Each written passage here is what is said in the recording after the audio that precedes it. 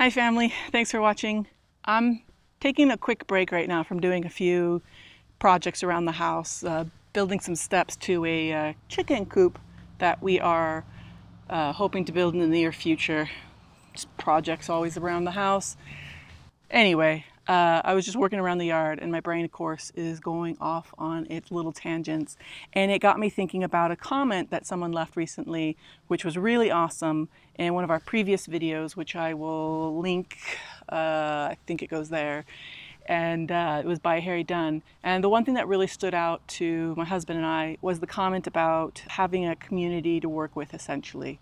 And you know, with NUC season around the corner, I figured this would be an excellent time to kind of share my thoughts that I was having on this hillside here.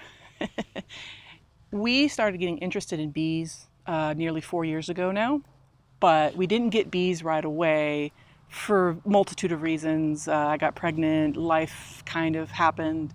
The one thing that we did know that we wanted to do when we started was join our local beekeeping group.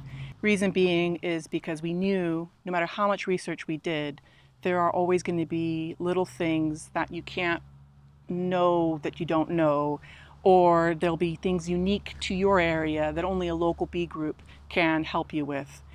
When we first got our bees from actually our local beekeeping group, we joined up and signed up for the year, and we were very blessed that we ran into somebody who kind of had a like-minded spirit towards the bees as we did, and she's been fundamental in helping us through the few years that we've had bees.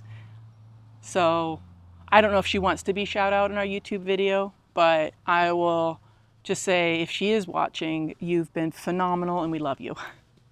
Now, one of the first things we learned from our beekeeping group was the location that we had researched.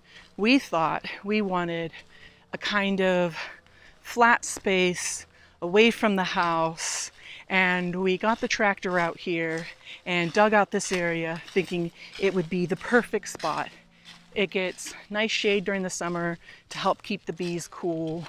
It would help protect from snow and rain because of the direction that we are in the mountain. However, as explained to us, during the winter, this part of the property wouldn't get enough sun, and the bees really need the sun to know when to start hyping up and going into spring, or when to go out and make their cleansing flights and everything. So we ended up readjusting our location to where it currently is, because even though to a convenience level for us, this was the most perfect spot, for the bees, they needed something that was in a better location that gave them more sun. The reason we selected this spot was because it gets a lot more of the morning sun. That nice warming sun that tells the bees to start to go out and play. The one advantage we didn't anticipate of this spot was that we can see our bees from our living room window, and especially during our first year, that was fundamental in us being able to observe them from what we felt was a safe distance and get a feel for the behavior of our bees. The disadvantage, of course, of this spot is that there's not a lot of room for growth. When we put our 2 hives in originally, it was perfectly situated for them, but as we've grown, we found we have to readjust the fence line and everything, and even dig some of the hillside out to accommodate more hives. Another thing too that we didn't consider as new beekeepers doing all this research is starting with 2 hives. The advantages to that, you know, we thought it's going to cost a lot of money, let's just start with the 1, but the advantages of having 2 hives is twofold. 1, you can kind of judge the behavior of your hives against each other to factor in what seems normal and what isn't. As well, if for any reason one hive gets weak, you can borrow resources from the healthy hive to the weaker hive. Yeah, so as a new beekeeper, there's so much to pay attention to and keep in mind. And obviously, as new beekeepers ourselves, we can't really give you advice on all of that. We can just share what we found. But the one biggest thing that I feel like we would want to stress is get yourself a community that you can actually talk to in person, that can actually come and look at your hives and help you out. While a lot of the times our conversation with our mentor was just, oh my God, does this look normal?